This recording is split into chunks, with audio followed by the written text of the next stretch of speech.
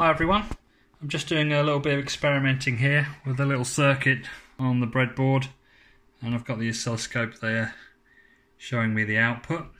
So what is this?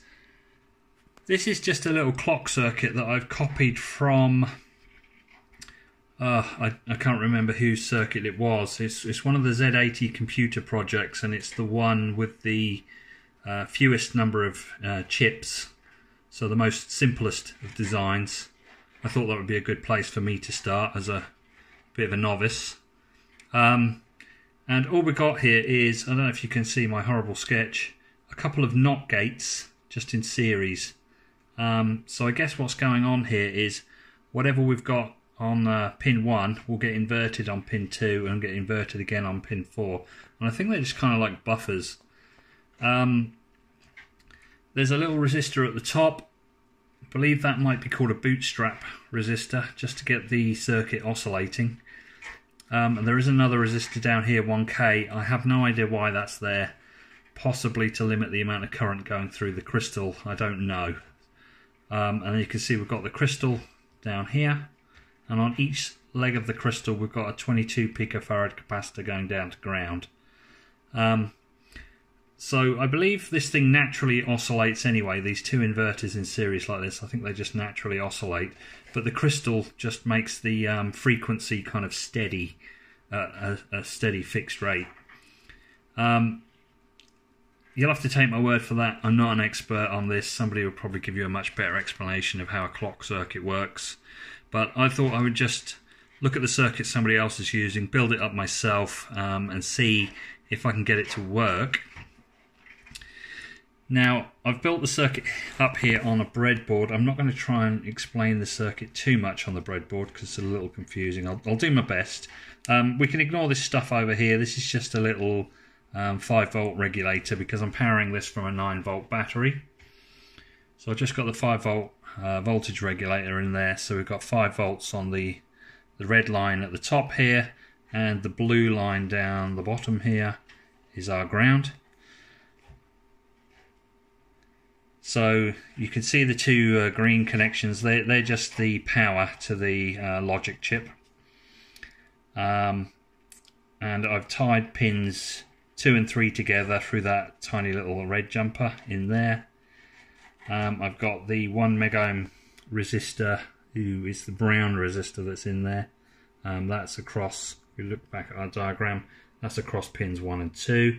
And then the other resistor is from the jumper pins 2 and 3 to the other leg of the crystal. So that's in there, that's the blue resistor. You can see it's going to one leg of the crystal, and then the white lead I've got in there is going to the other leg of the crystal from pin 1. So that's here on our diagram. And then just got the two 22 picofarad capacitors going down to ground. So I think I've got the circuit right. I've hooked up the oscilloscope. Now, this is not the best probing technique. I'm really not an expert. This is probably a terrible way of probing a clock signal. I think you should try and get rid of this long lead. And there's a little spring that goes on the probe, but I can't lay my hands on them. They're in the box for the oscilloscope. I didn't lose them, but I don't know where the box is in the house. So at the moment I'm just probing like this. And this is the signal we got. Now, I don't know what it shows up like on my camera, but it's a little fuzzy. I'll try and point it out. We get a little bit of a ghosting line down here, and I think that's probably why the frequency is drifting a little bit, because I think most of the time we've got this kind of bright yellow signal fairly steady, but occasionally we're getting this little ghosted sort of copy that's just slightly different. But the frequency is about right. It says 3 point, I don't know if I can focus on that. It's drifting between 3.68 and 3.7. So you can take an average of 3.69. And the crystal that I've got in there, I doubt the camera will pick it up. Will it? It's just never going to focus on that. Oh, maybe 3.6864. So that is about the frequency that we're seeing on the oscilloscope. So I believe the circuit's working. So that's kind of a success. Then I thought what I'd try is, I've got another crystal here, which is Now that never is going to focus, is it? It's 7.3728. 7.3728. And if I just literally rip this one out, I don't know if this is a good thing to be doing with the circuit powered on. You can see the oscilloscope is still oscillating, but the frequency has changed. And we'll pop that in there.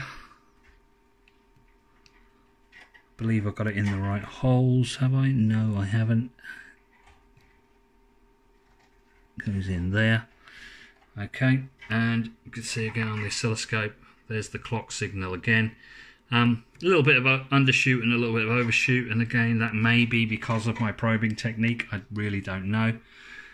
But it looks like it's working, and the frequency is, again, it's drifting a bit. 7.35 against 7.41, so I guess we're somewhere in the middle of that. And I can see, I don't know if the camera will pick it up, probably down here is the best place to see it. That little bit of ghosting again. Now I'm not sure what that is. It could be the fact that I'm on this terrible breadboard, and there's probably stray capacitance all over this circuit. So what I'm wondering is, I wonder what we'll see if we actually build this circuit up onto a circuit board and solder it together, whether that would clean that up any, or whether I'm fighting a losing battle and it is just down to my probing technique. I'm going to have a go and solder that together. Okay, so I've transferred it to a circuit board, so hopefully the connection should be a little better now. And I've got my oscilloscope hooked up to a ground point, and I'm just going to probe the pin directly, pin 4 on the chip here.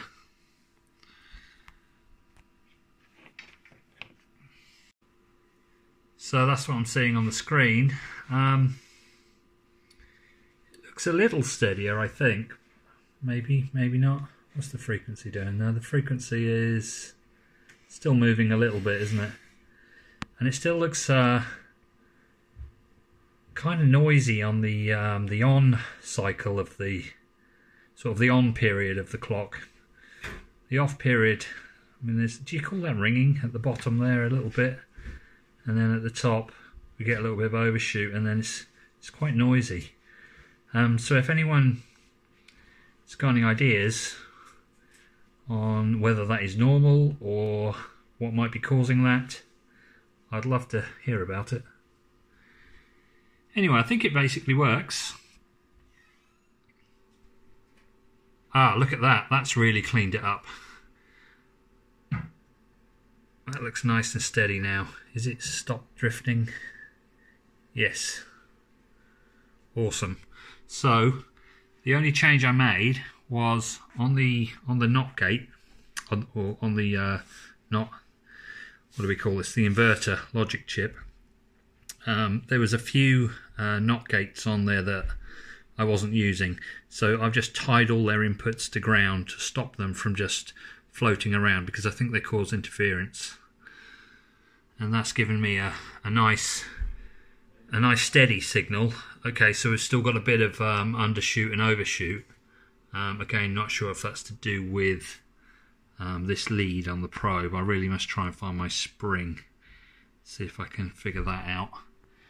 It's a nice feature on the oscilloscope. You can just hit the run stop button. That's actually red. It doesn't show up red on my camera, so I can take my hands off the probe, but still have the waveform steady on the screen to look at. In fact, that was why it was steady, wasn't it? Because I'd stopped it. A bit of a duh moment there.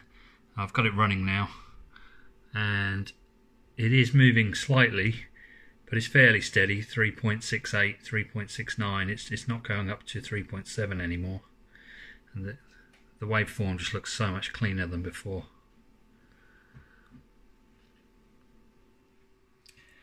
So then one last thing, I found the little spring for the oscilloscope probe, so I can now just probe pin 4 and put that spring on the ground pin of the chip, and that has actually reduced the overshoot by half.